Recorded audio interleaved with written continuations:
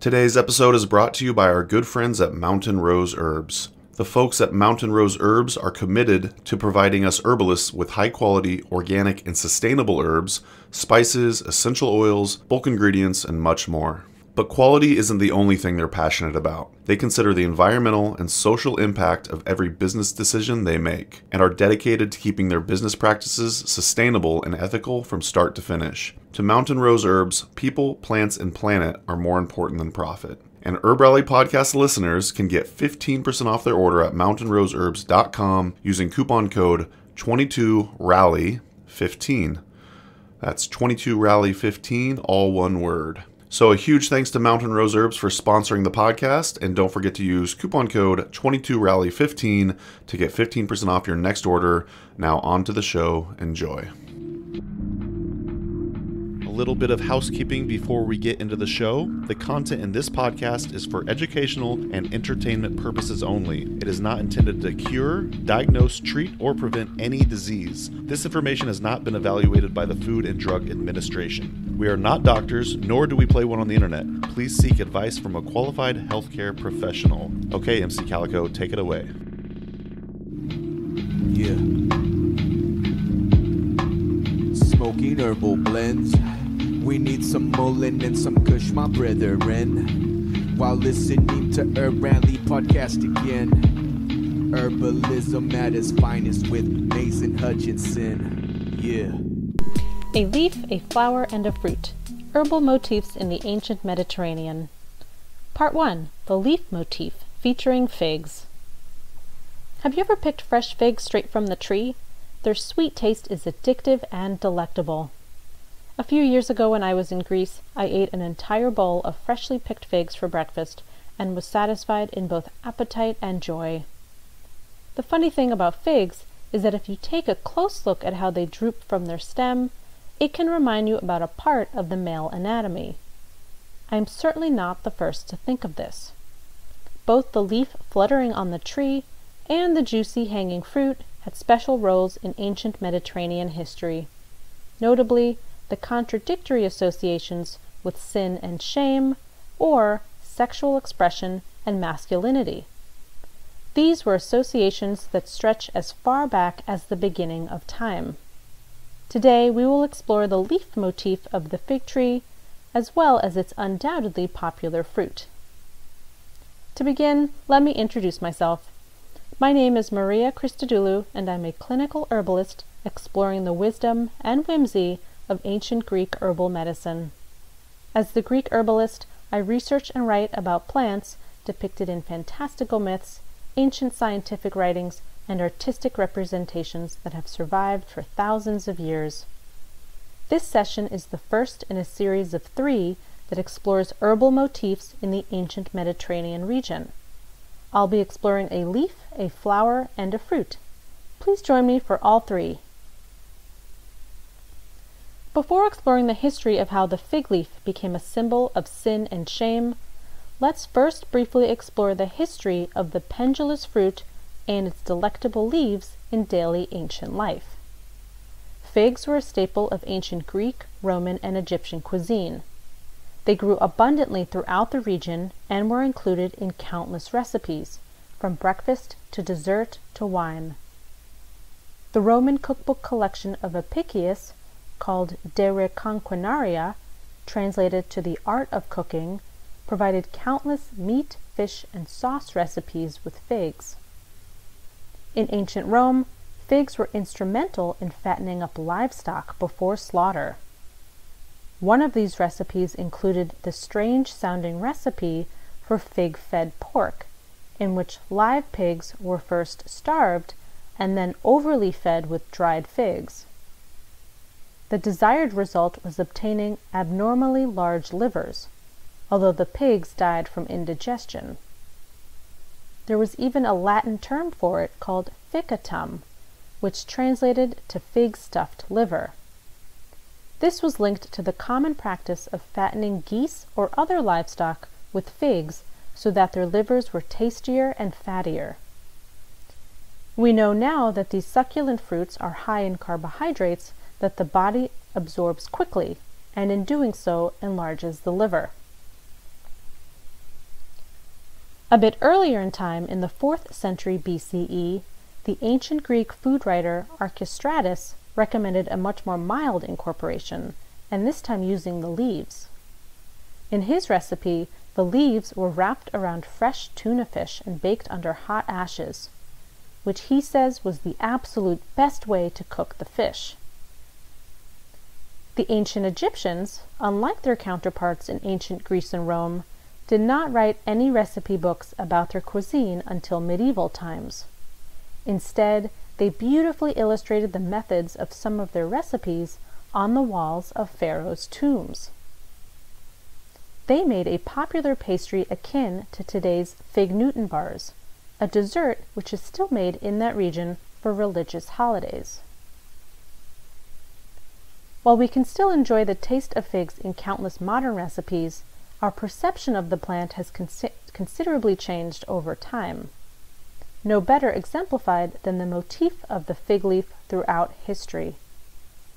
From all the leaves available, why was the fig leaf chosen as the preferred method for genital cover-up? Might it be that the ancient people's sense of humor identified the similarity between plant and man? Perhaps it had something to do with the doctrine of signatures? While we may never know the true origin, we can certainly explore its sensual history. There are countless stories about the fig leaf's association with sex, sin, and censorship. It appeared in the book of Genesis in the Old Testament, with Adam and Eve covering themselves as they each became ashamed of their own nudity. And the same motif of the leaf was used centuries later in medieval Italy in the 1500s. During this time, the Catholic Church launched a fig leaf campaign. This was a crusade to cover up marble sculptures whose male genitalia were visible. A notable example is Michelangelo's famous fully nude sculpture of David. This sculpture was completely scandalous when it was unveiled in Florence. Shortly after, it was appropriately covered with a garland of bronze fig leaves. And David was not the only sculpture that was covered. The campaign targeted godly nude male figures with precisely the cover-up that Adam had used many centuries earlier in order to protect people from what they shouldn't see. It was an effort to quell sexual expression. This same censorship was evident even many years later. An artist in the 1960s had been expelled from Catholic school for defacing its classical statues by painting their fig leaves red. And the effort to remove fig leaves continues today. Just this past February, the BBC published a video entitled, "What You Find When You Remove a Fig Leaf." This short video mentions the complex relationship between Christianity and sex in classical artwork. Mary Beard, a celebrated classicist and historian, is seen in the video working with the curator to chisel away the single fig leaf covering the genitalia on a statue of Apollo, the Greek god of music and healing. According to her, the fig leaf was in a sense counterproductive, as it was an eye-catching element to the sculpture, a sort of distraction to imagine what was behind the leaf. As she says, it was a symbol that said, "Come, look at what you can't see." I recommend watching the video for the final unveiling of what was behind it. In addition to sculptures, paintings were also scrutinized in the Catholic Church's fig leaf campaign.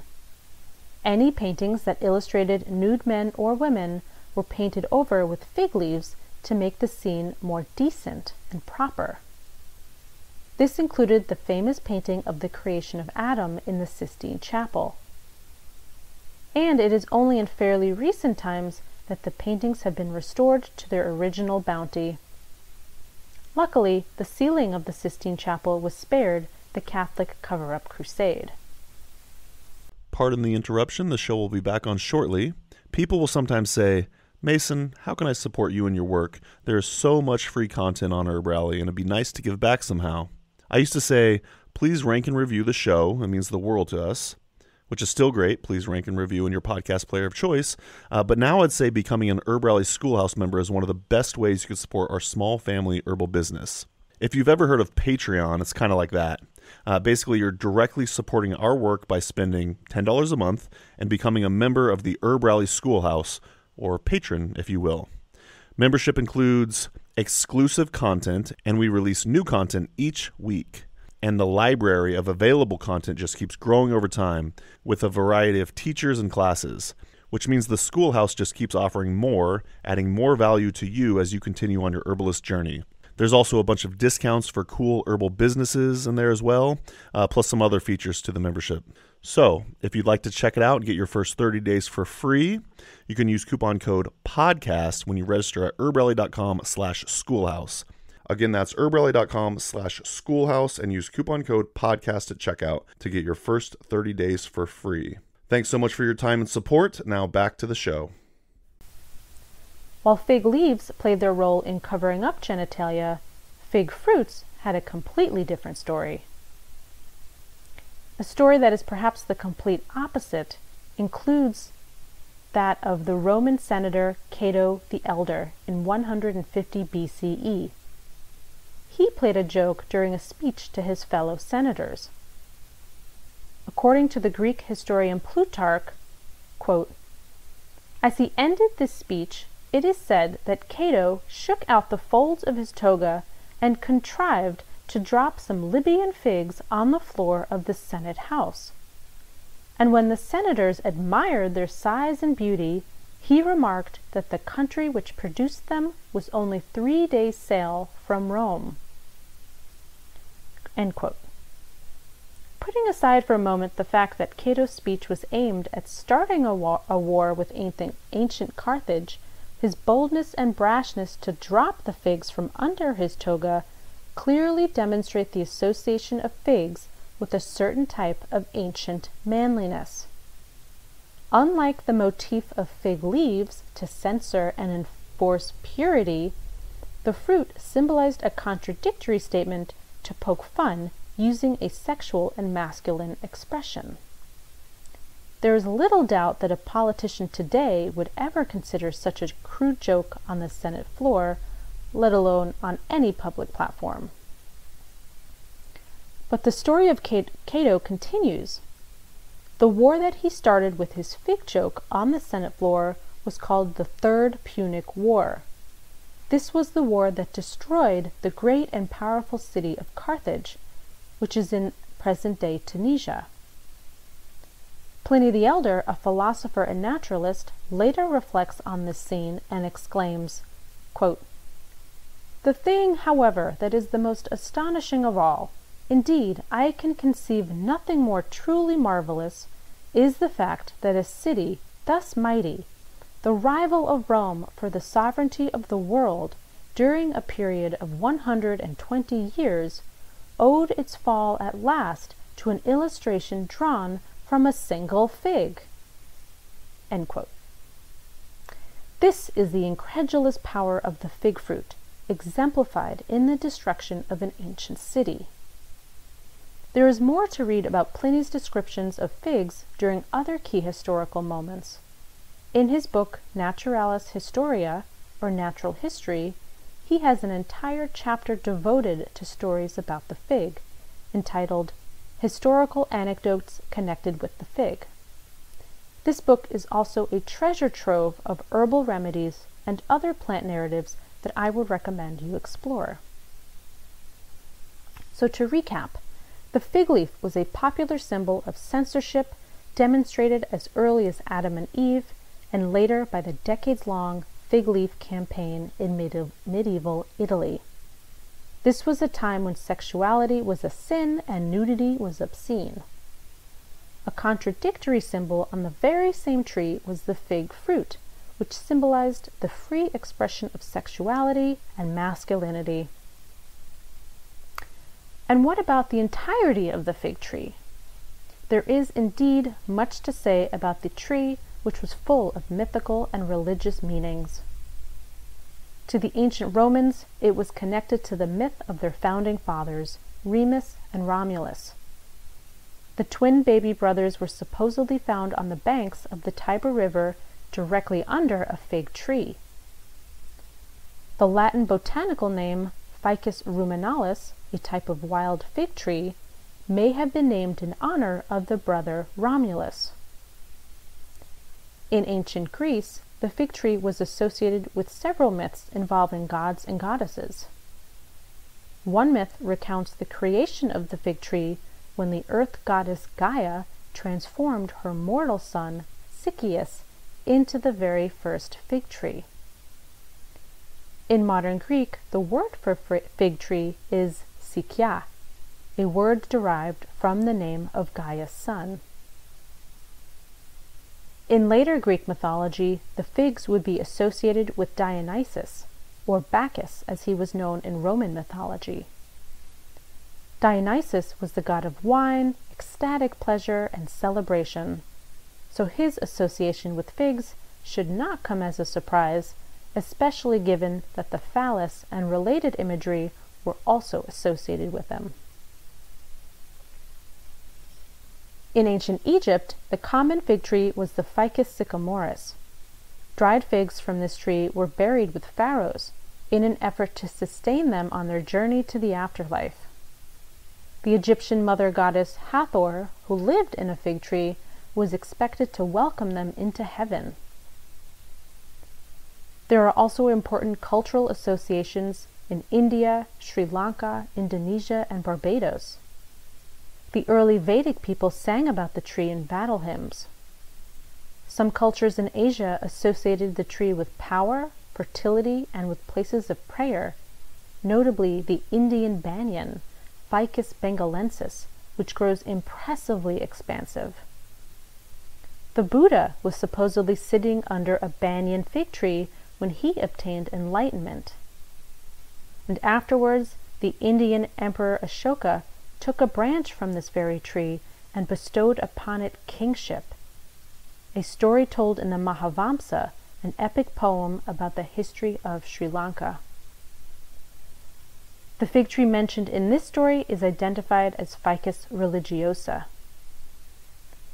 For much more on the rich folklore of the ficus genus, there is a fairly recent book called Gods, Wasps, and Stranglers, The Secret History and Redemptive Future of Fig Trees by Mike Shanahan. This book details how figs have nourished our bodies and fed our imaginations over millions of years, and how the trees can support our future in a time of depressing climate change. It seems that the entire fig tree has enjoyed a rich and varied history of pleasure and pain. Today, it does not carry such a heavy load of shame and sin, but it does continue to please our palates in tasty culinary dishes. With more than 750 fig species, the tree provides a staple food in many cultures for people and animal alike. The nutritional facts are numerous, with the fruit, leaf, and bark beneficial to health.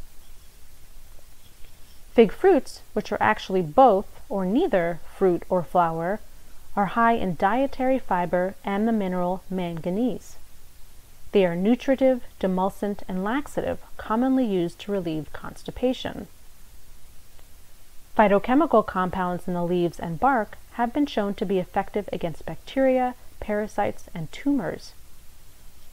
In ancient Greece, the leaves were compared to crow's feet and have been used for diabetes, high cholesterol, and skin conditions such as psoriasis and eczema.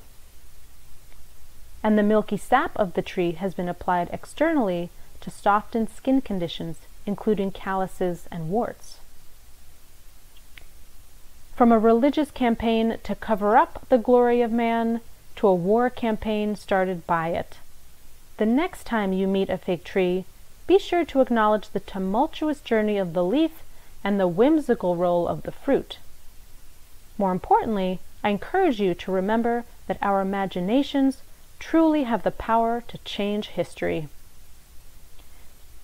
Thanks for joining me in this 3-part series exploring herbal motifs in the ancient Mediterranean.